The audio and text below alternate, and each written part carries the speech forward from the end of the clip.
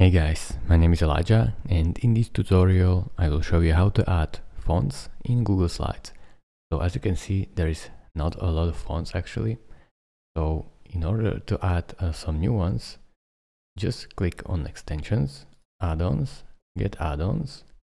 Now type here extensis fonts, click on this. Then simply select extensis font, this one, this orange logo, and press on install.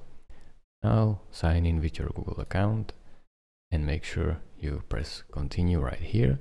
Wait while it loads and allow right here. Then simply wait while this loads and this add-on should be ready and you should be able to use extensis fonts. So here is a little tutorial how to do it. You can skip it because I will show you, and then press done. Then close this add-on page and click on extensions again, and extensis fonts, as you can see, press start.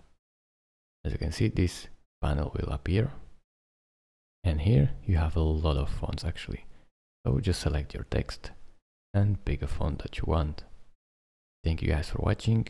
If this video was helpful to you, consider subscribing and liking this video, and I will see you in the next tutorial.